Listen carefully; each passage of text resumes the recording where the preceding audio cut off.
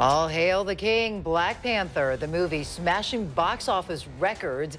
It is the biggest February opening weekend ever, expected to rake in an estimated $235 million over the Friday through Monday holiday weekend.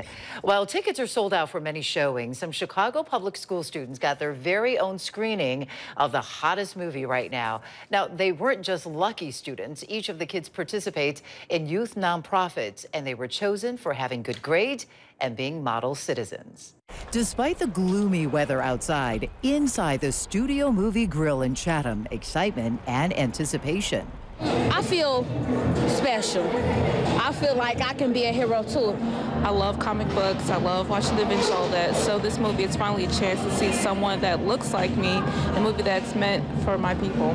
More than 300 Chicago public school students on their day off treated to a free screening of Black Panther, thanks to the nonprofit Creative Cipher, which champions diversity in filmmaking, and the Black McDonald's Operators Association. It's important for individuals, especially individuals of color, to see an African-American character in a regal role, not the stereotypical roles, and it's a very powerful piece. A powerful movie inspiring the kids in discussion as well. African-American professionals in the film industry answer questions afterwards. What I'm hoping is that every young woman can understand the strength that lies within them. The representation of women is just so essential to little kids, just to show them like that we're all Black and we could be excellent. We could be whatever we want to be in life. We also asked the students, on a scale of 1 to 10, how would they rate the box office hit? 12.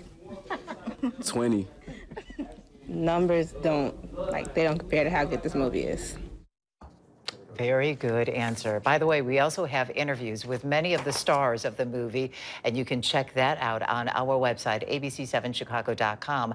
Black Panther is produced by Disney, which is the parent company of ABC7.